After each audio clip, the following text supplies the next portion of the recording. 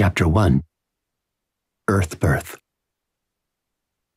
Centuries of planetary exploitation and threats of nuclear annihilation had raised the pain of humanity to a cry heard across the Milky Way. On a faraway planet orbiting a giant red sun, a group of alien beings heard the cry and toiled to help the planet Earth. I was a member of a fifth density group on a big blue planet near the galactic center. We were at the gathering place, where we had just completed several hours of light work. It was our regular service in which we joined minds to stream love and light across the stars to the third density beings on Earth. I turned to gaze at my companion, Oman. "There must be more we can do, brother," I thought projected. "The sorrow of humanity deepens. It hurts my heart and weighs heavy in my mind." Oman shifted his body, seated cross-legged on the ground to face me. "We knew the struggle to choose polarity would increase human collective trauma. It is the way with most third-density planets, when they transcend into the higher fourth-density vibration. Come, let us partake. I haven't eaten since the last gathering." Bowls of delicious golden ambrosia were passed around from the crystal cauldron. It was our only form of sustenance, exactly what was needed to replenish our physical forms. As I swallowed and filled my gut, others stirred around us.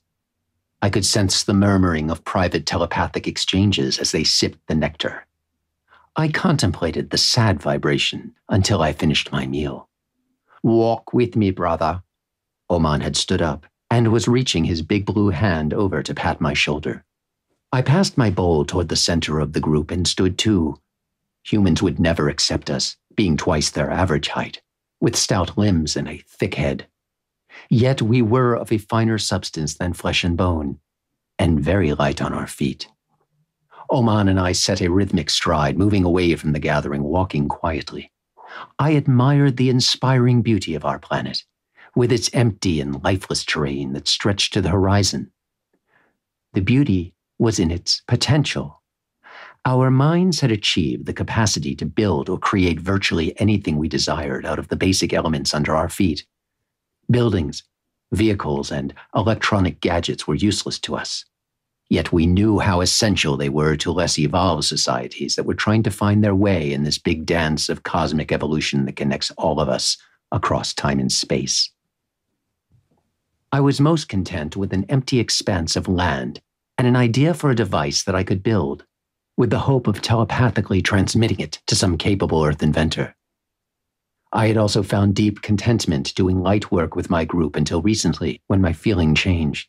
"I feel we are streaming a mere point of light into the growing darkness," I projected to Oman, making no effort to hide the disquiet in my mind.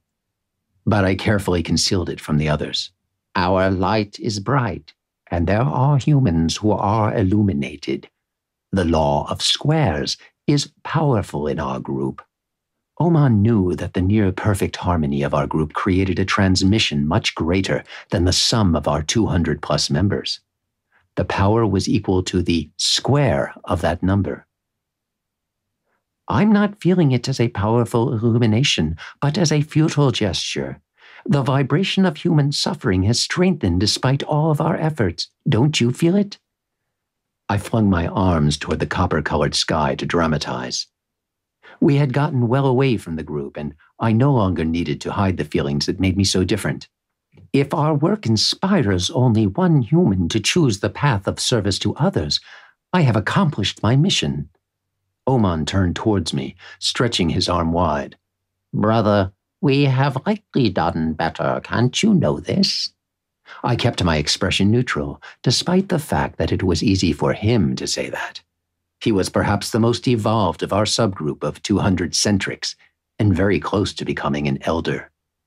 I had believed that I was close to becoming an elder too, but I could see then that I was starting to suffer like those earthlings who needed help. "I understand we have had some successes, but it isn't enough," I projected from my disquieted mind. "There must be a better way." I could sense Oman's concern that the harmony of our group was about to be decreased by one, which would erode the law of squares and weaken our transmission.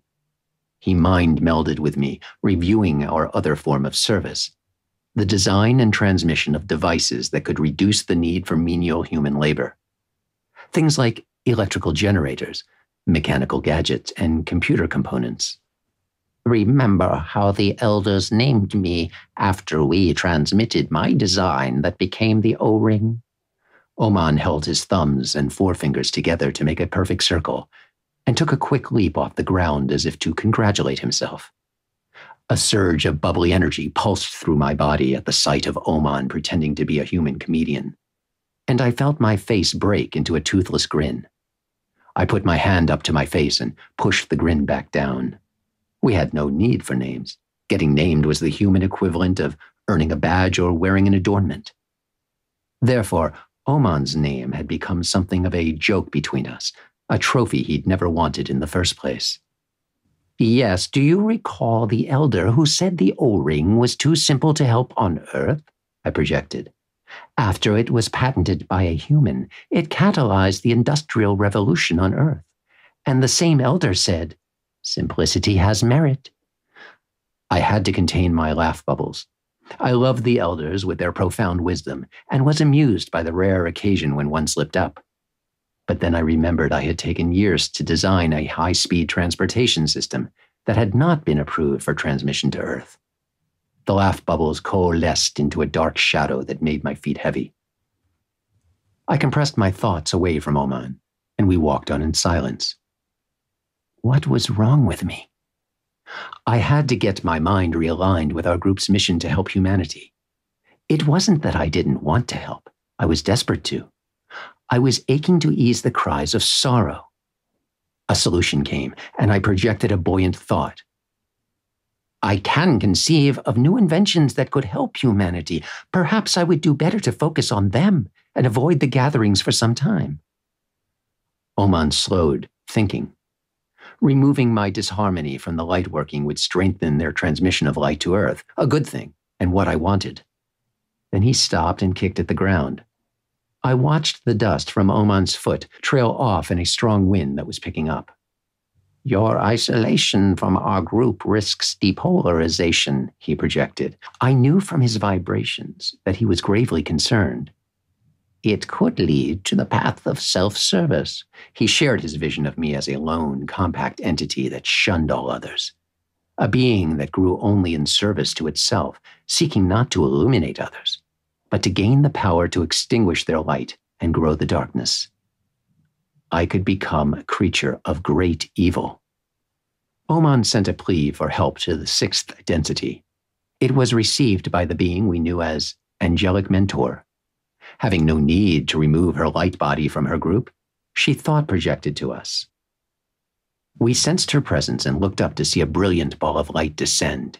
It took the form of a golden being with a white aura, standing as tall as us, but exquisitely beautiful and more delicate. I greet you in love and light. I sensed your concerns, and I hope to serve you in your mission to illuminate others. After projecting her greeting, she read our thoughts and analyzed Oman's concern that I might defect to the negative path. We are humbled to see you, Mentor, we projected. We bowed our heads toward her and opened our minds. She looked into our hearts and saw that they were pure and vibrant. The probability vortices are strongly against one of you losing your positive polarity and reorienting onto the negative path. You both appear to only seek service to others. Oman projected a deep sense of relief and understood he should leave me with our mentor. He pressed his palms together as a sign of respect, bowed, and began to run toward the great hall several miles away.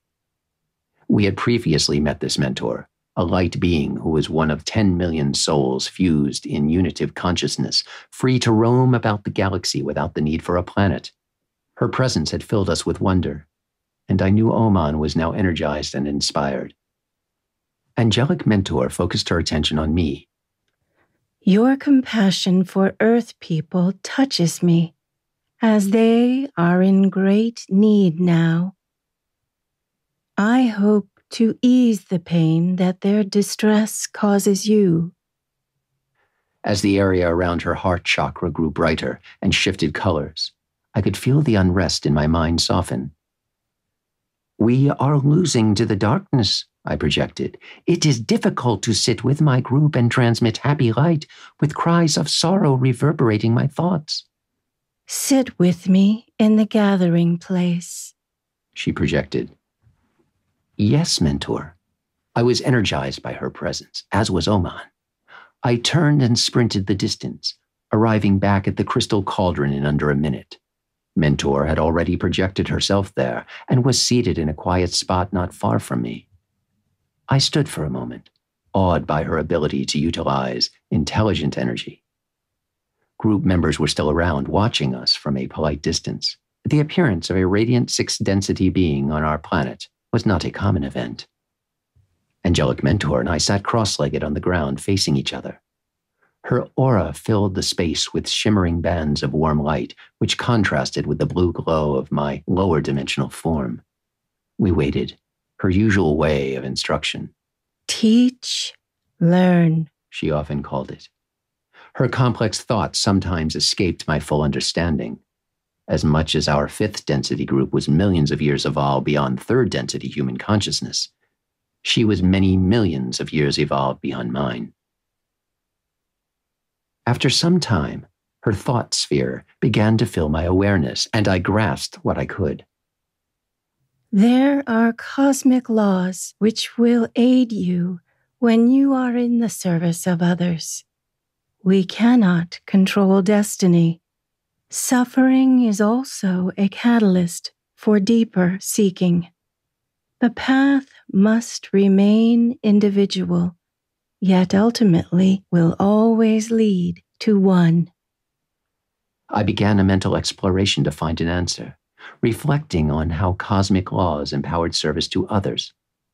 I then contemplated my desire to help others, which had caused my dissatisfaction with the fifth density activity of streaming light. My attention turned to the devices that could help people on Earth. I tried to envision something better than the transportation system I had already created, something faster, safer, and cleaner than vehicles or aircraft. I recalled the rejection of my device, my offering to humanity, and almost immediately disappointment began to once again gnaw at my resolve. I sat and waited patiently. I knew my mind well enough. When it couldn't find an answer, waiting in silence had a way of delivering one. Suddenly, Angelic Mentor's presence shifted. My mind attended to this new energetic pattern just in time for a wave of vibration to shoot through me. Thoughts scattered through my mind, prompting a realization as clear as our golden-colored midday sky. I must be born on Earth as a human to help people directly. I projected this realization at Angelic Mentor with a sense of utter conviction. To my surprise, she replied immediately. I have walked among the people of Earth.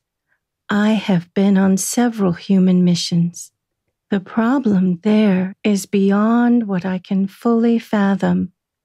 The depths of distortion in human minds and the temptations assailing them in choosing their polarity are most difficult.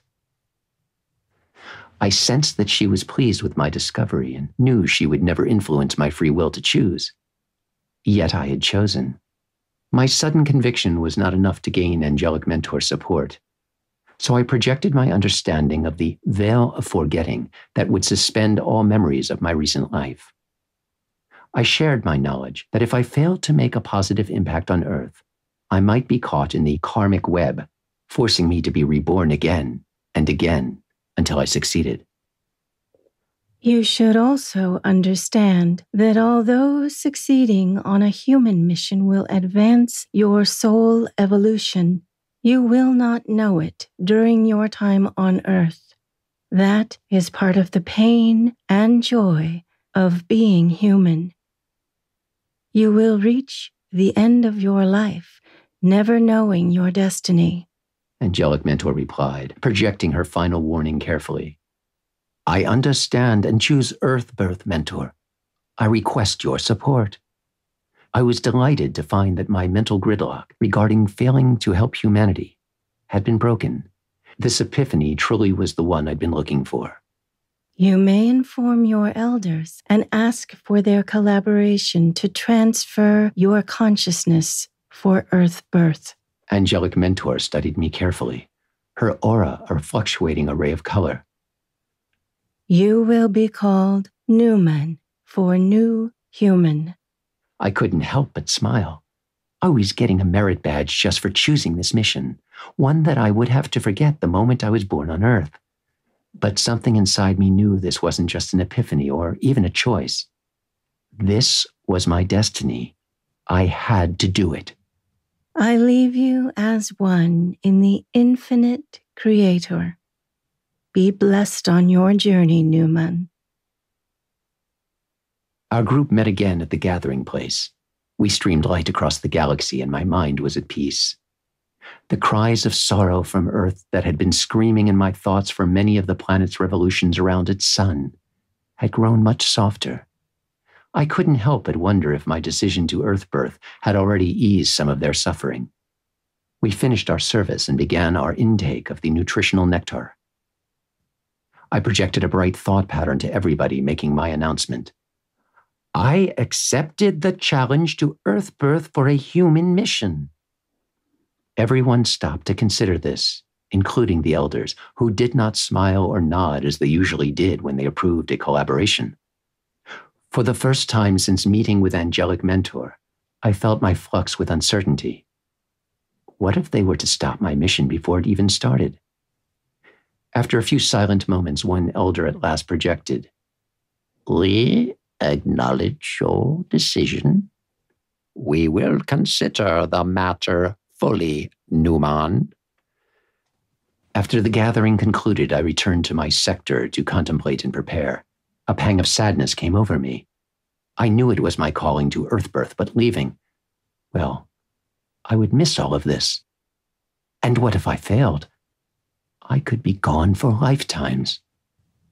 Eventually, the call came from two elders. I went to the Great Hall to meet them.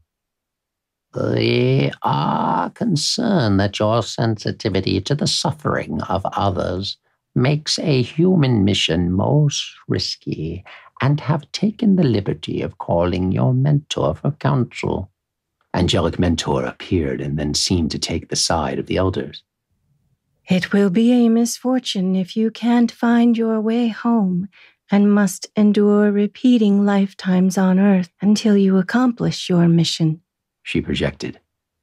This is not an uncommon problem, even for members of my group who choose Earth birth. My thoughts whirled. I searched frantically for a valid argument in favor of my Earth birth, but facing the intimidating presence of my elders and mentor made it feel as though I was too insignificant to listen to. What could I say to convince them? Nothing. It seemed hopeless. I felt my heart breaking. I felt distraught. But then a vivid thought formed in my mind. In this thought, I succeeded on my human mission and found myself back on the Big Blue Planet. Something told me that I'd be able to do this successfully, that I couldn't give up. I projected my confidence, expressing that I would be farther along on my soul journey and closer to finishing the wisdom lessons of 5th density.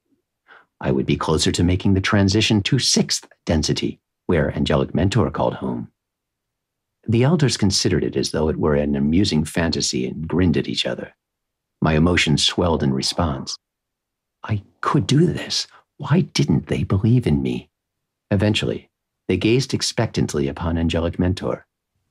With respect, elders, she projected, eyes bright with confidence. I have determined that your younger member is prepared for Earth birth. He is compelled by his heart, which is driving a deep desire to go where service is needed. That will guide him well. Would you assure us that this heart is being guided by wisdom, Mentor? It came from one elder, but the other perked up and was extremely attentive to her answer. A moment ago, you did not seem so certain. Angelic Mentor's reply came after an unusually long silence. I will guide him, she projected at last. Newman, will you allow me to empower your human journey by implanting a drive to overcome challenges? Yes, I will accept and benefit from that drive, I projected in response, feeling my spirits elevate higher than ever before. She materialized 2 crystals between us. Mind merging with her, I was guided to focus my mind on 1 crystal, while she tapped into infinite energy, triangulating multiple points between our energy centers and the 2nd crystal. The effect was to burn into me a metaphysical drive at a deeper level than the archetypal mind, one that would serve as an implant for overcoming challenges. Not even the veil of forgetting could obscure that. The elders were entranced. Of course, they knew of the procedure from arcane knowledge, but had likely never seen it performed before their very eyes. I leave you now. I will keep you in my mind, Newman. Her body faded, but her aura grew brighter, only to collapse into the same white orb that had entered the great hall not long ago. I was joyous and fearful at the same time. The elders led me to a platform floating knee-level above the floor. I, Newman, was going on a human mission. To prepare for transfer, supinate yourself, projected an elder. I did as I was told, lying face up on the platform. The elders positioned themselves on the ground nearby. Scanning for Earth birth was arduous mental work, and finding a birth with a strong potential to help people was difficult. I learned quickly that it was 1958, and nations had nuclear missiles pointed at one another. The population of Earth was doubling every 50 years, as there was an influx of souls from elsewhere in the galaxy and past lifetimes desiring the intense lessons offered by the human experience. The planet was moving into 4th density vibration, and that was making it difficult for humans who were more comfortable with the lower vibrations of 3rd density. We mind melded, and they guided me to triangulate and view potential births from halfway across the galaxy. We viewed thousands of image scenes, or visions of potentialities, different families and lives I could lead, from possible births. There was an ambitious young banker in London, his vivacious wife and their 3-year-old daughter. She had just had her first checkup after learning she was pregnant with their 2nd child. There was a brilliant chemist in New York who was married to a high school teacher, and they were joyfully pregnant for the first time. There was a long-haul truck driver with 4 children and a homebound wife who lived in Las Vegas. They each had their problems, but the odds appeared good for a stable environment that would support me in my mission to help others. I decided on the United States, which had recently become the dominant nation on the planet, but where there was plenty of unrest after coming out of a major international conflict, World War II. I resonated with the disquiet in the minds of the Americans we viewed. The more we looked, the more confident I became that I could succeed. I had studied human history extensively, and it did not look difficult. I had my mentor's implant, but I didn't need it. I would fulfill my mission. Desired births to nurturing families were rarely available, especially late in the pregnancy, as souls were already attached and even guarding their chosen human birth. If I was to find a birth that could best assure the success of my mission, I would have to remain attached to the fetus for many months, my activities and freedom restricted. The idea of slowing down until maternal gestation was completed provoked my annoyance and an unexpected fear of being trapped. Because souls had claimed the wombs of mothers in well-adjusted families, I decided to cast a wider net. But even so, days passed and the elders grew tired after I had declined many good choices, seeking something more, something that felt right. They decided to give me free rein to guide the search. Almost at once, I came across a lone 18-year-old in East Los Angeles, already in labor and on her way to the hospital. I delved deeper into the image scene, discovering that she was going to give the baby up for adoption. She had been rough on the fetus during pregnancy, even tried to miscarry. No soul was eager to choose such a rough beginning. Her soon-to-be-born baby's plight intrigued me and made for a great challenge. It also went against everything I had been advised, and even common sense. Yet I knew humans to be a species taking small steps in their spiritual evolution. I was sure I could overcome whatever obstacles would be presented. And if I didn't do this, then the soulless baby might be stillborn, and that seemed a tragic outcome. I am going to enter this sad life and save it. I believe I can succeed against the odds. I vigorously projected my decision to the elders. I was fueled by my heart of compassion and less concerned about guidance from higher wisdom. The elders finalized my earth birth with the closing thought. You have made your choice and are prepared for the consequences. We wish you well, our younger brother. We will look in on you sometime. I could sense the elders' belief that some lessons needed to be learned the hard way. I left my physical form in suspension on our beloved Big Blue Planet. For a long moment, I was disconnected, free of any physical sensations, free of any sense of up, down, or sideways. Then a feeling of pressure came over me, followed by the horrible sensation of tight confinement within a human uterus. I struggled against it, trying to break free, pushing and pulling with tiny arms and legs. The elders calmed me with light energy, and my awareness began to fade. My last thought was, I will succeed on this human mission, or die trying.